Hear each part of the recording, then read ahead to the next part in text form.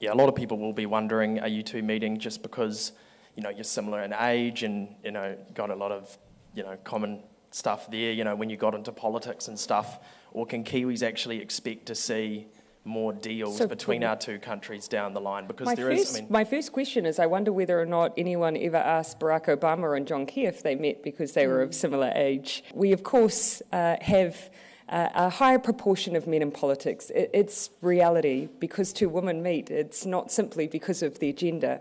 Yeah, we are meeting because we are prime ministers.